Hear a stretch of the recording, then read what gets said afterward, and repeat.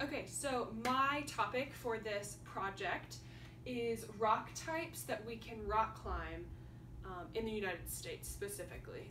So give you a little geology lesson here. Cool, but first I'm going to kind of go over the three main categories of rocks, which will help you kind of understand rocks as a whole. So there are three types of rocks. I'm sure we've all learned this in elementary school. If not, pay attention, this is super important. So there are igneous rocks, sedimentary rocks, and metamorphic rocks. And these kind of go in a cycle, if you can imagine them. So igneous rocks, when the lava's in the ground, it shoots up and it kind of cools off, like cools, or it doesn't make it to the surface and it cools underground. So the cooling and solidification of magma itself is an igneous rock. And then over time, as those igneous rocks get weathered and sediments kind of go different places, and that creates sedimentary rocks. So sedimentary rocks are sediments of rocks being laid on top of each other over and over and over again, over a very long period of time. And that creates sedimentary rocks. And then we move to metamorphic rocks. And metamorphic rocks are just sedimentary rocks that have basically been morphed and changed by pressure and temperature. So they've taken those, or the earth has taken those sedimentary rocks and kind of added temperature and pressure and kind of mushed and verified the layers. As you can see right here, these these lines are super straight, but over here they are kind of squiggly, which is proof of temperature and pressure. So these are the different rock categories. Cool, so within those three categories, there are so many different kinds of rocks. But specifically for climbing, there are a few major ones. So this is kind of a wheel that shows all different types of rock that we climb, with the greatest percentage all the way to the least.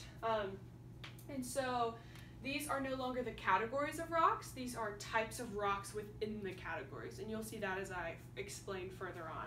So the greatest rock, that I guess the one that we climb the most, that has the most rock that is climbable, would be granite. And the second, and then with 34%, and then we go to sandstone with 26%, and then we go to basalt with 12%, gneiss with 7%, quartzite with 7%, limestone with 5%, and then it kind of keeps going from there. And the ones that I'm going to cover today are granite, sandstone, and I'm actually going to jump over here to limestone. So yeah. Cool. So here's granite. These are at the top of each slide. There will be two or three pictures, and that's just kind of an example of if you were to find this type of rock on the ground, what it would look like. And that just kind of, I chose these pictures to kind of show you the variation of how all rocks look different, but like literally the same rock can look different than another rock depending on the mineral makeup of it. It's pretty cool. So granite is an igneous rock, which means it is cooled from magma or lava, and it's made mostly of quartz and feldspar. So basically it's super colorful and chunky, and kind of, you see here, this one's super spotted, this is pretty spotted, this one kind of looks like salt and pepper. Granite is really hard. It's pretty erosion resistant, and because of that, granite makes up a lot of our really large big wall climbs, big wall structures, because it is pretty much erosion resistant. Granite is pretty coarse, and when you climb, it's pretty tough on your skin because it's not fine, it's coarse. But it's very safe to climb on because the bolts are really secure in the wall, since it's such a hard rock, and it's really safe for trad gear because it's not a soft rock. It's like I said, it's a hard rock. I know, a soft rock. What is that? But it's one of the harder ones.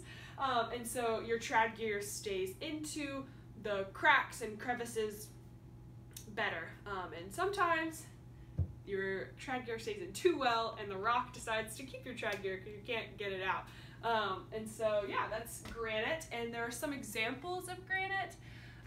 These are two really well-known climbing spots. We've got Yosemite Valley and Joshua Tree. I have personally not been to any of them. It would be super cool though.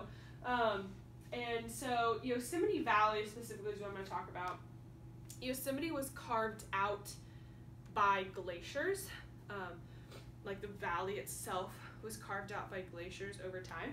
And so that's how we have these huge standing walls, because the glacier carved out the valley and left these huge, really hard granite walls, which is super cool.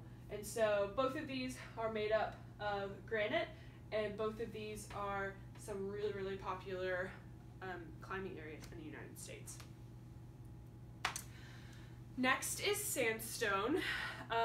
Sandstone is sedimentary rock, so imagine an igneous rock gets weathered and eroded, and the sediments fly through the air and kind of land somewhere, and then more land on top and more land on top, and they just keep getting compacted on top of each other. Sandstone is typically a softer rock. I know, can rocks be soft? Yes, they can be soft. And so sandstone actually erodes a lot easier than other rocks. And I'm going to kind of jump to the bottom. So sandstones soak up a lot of water because they're more porous than, say, granite. And so you want to wait a while to climb after it rains, because the rocks can be slippery, wet, or it can actually compromise the hardness of the rock after rain, just because the rock is really porous and soft. So sandstone can have some large cracks. It can have really large cracks, or it can have some like really solid jugs and really solid holds. And also sandstone is sharp, since if you imagine like sand and hard particles, this rock, I don't know if you guys can tell, but you can look in the PowerPoint that I give the link to. This is really, it's really rough and made with like a lot of really sharp particles. So the sandstone is really sharp, but it has really, really great friction. The sandstone does. So that is a plus to climbing sandstone. Two examples are Sand Rock, Alabama, and the Garden of the Gods in Colorado Springs, Colorado, obviously. I have personally actually been to both of these places. I actually took this picture, and I didn't take any of these pictures. I have pictures, I don't know why I didn't put them up there. So Sand Rock, Alabama is where Immersion goes to go rock climbing, or Immersion tries to go rock climbing. And yeah, so this is kind of hitting home. This hits home for some NGU Adele people. And Garden of the Gods, we don't go rock climbing there, but it's a really beautiful place. And so if you'll notice in both of these pictures that they're just kind of like random rocks everywhere. That's what I kind of think of it. There's like a crack right here in this picture that looks like you can kind of you can walk inside, and I've been to Sand Rock and I know that you can walk inside some cracks and crevices within the rock, and then all the definition in this just provides some really, really solid handholds, and I'm assuming, I did not climb this, that would be super awesome though, but I'm assuming here there's probably some really awesome handholds and cracks along there as well. So Garden of the Gods in Colorado and Sand Rock, Alabama are two examples of some popular sandstone climbing areas.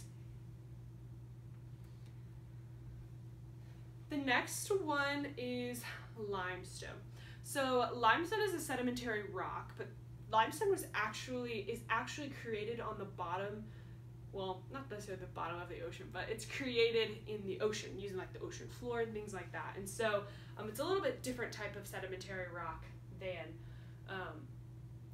the like sandstone would be, if that makes sense. So because it's made in the bottom of the ocean, you can kind of tell that because of what it's made out of. It's made out of calcium carbonate, silica, sand, silt, and clay. This rock is pretty hard, actually. Pretty close to granite, pretty hard, a lot harder than sandstone, but it slowly dissolves with acid, which actually includes normal rain. Since rain is slightly acidic, the rock over time will gradually dissolve. Obviously, the mountain's not just going to dissolve in one rainfall, but it gradually dissolves over time because of it, like just even in the rain, which is super interesting. Yeah, so limestone is known for vertical overhanging cliffs, which are really, really great for sport climbing. I feel like these pictures of the people sport climbing that are like the silhouette and the sun's behind them and they're like have this really epic shot. I feel like that's kind of what I picture when I think of like limestone. These are some examples of variety of limestone. This is like really dark and solid colored. This one's really light, which is crazy that they can be the same picture. And then this one is super, super chunky. I believe this one is phospholiferous limestone, which means that there's within the limestone there are actual fossils or like remains and prints of fossils, which makes it kind of like super rough in a way. So yeah, that's limestone. And then some really kind of well-known or really cool places to rock climb if you guys want to go somewhere after the quarantine is Mount Charleston. And then I guess that's how you say it over there. This is not in Charleston, South Carolina. I forgot where it was. I can Google that for you though. Mount Charleston and then Rifle Mountain Park. And if you see, I really, really like this picture because kind of like we said, here's the overhang that we talked about. And if you can imagine, because the rainwater, I imagine they have caves and overhangs because of the acid rainwater, and it probably like erodes out overhangs like this and or caves like this and overhangs and things like that. And so never been to these places. They're super beautiful though. There's probably some really sick rock climbing. I actually think this is, I don't remember the name, Andy might, but I think this is like one of the hardest routes at Mount Charleston, but I don't remember if it is or not, but I think it is. So yeah, this is super cool.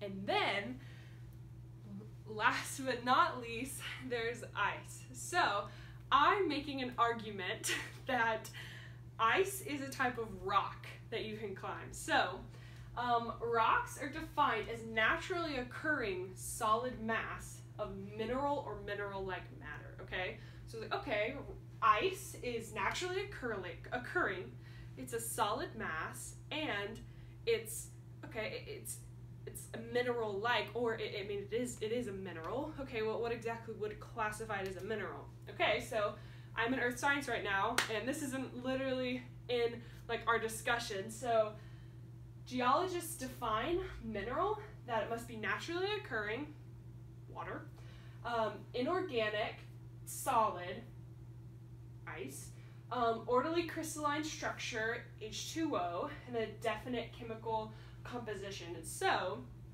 with that, I'm making the argument that ice is a type of rock that you can climb. And we obviously know about rock climbing, or about ice climbing, which I'm going to show you in a second. And so ice climbing is a type of rock climbing, is the argument that I'm making. And so here are some examples of ice climbing. This is Mammoth Lake, and I believe this is in California. And so this is but really the picture I wanted to draw attention to, this is Sandstone, Minnesota, and I genuinely believe this is a sandstone area that people climb when it's not snowing. But because of the winter, it has turned into a ice climbing, which is super, super cool. Like you can just see all the colorful people, like everybody's out here ice climbing, getting a good practice. It just looks like a really good spot because it's not super high. You're not climbing, you're not like alpine climbing, ice climbing. It looks like some really cool, like good practice for the winter. So to review, there are 3 categories of rocks, which is sedimentary or igneous, sedimentary, and metamorphic, and it kind of all moves into and within a rock cycle.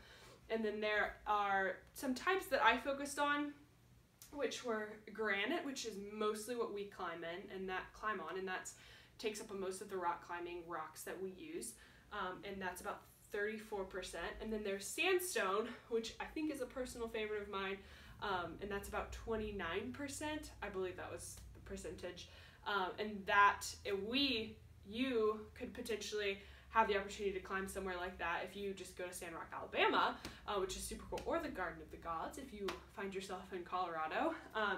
And then limestone, which is not as popular as the other two, but I think it's super cool because it is a little more rare, but there are some still like pretty sick places to rock climb, and there are still some really hard routes and beautiful places. And then lastly, ice, which I have argued that I think it also is a type of rock climbing because of the mineral structure of ice. So anyways, thank you for watching. Let me know if you have any questions about any part. If you want to like put the time in the video that it was, I can like back up and realize what I can clarify on. So yeah, good luck guys.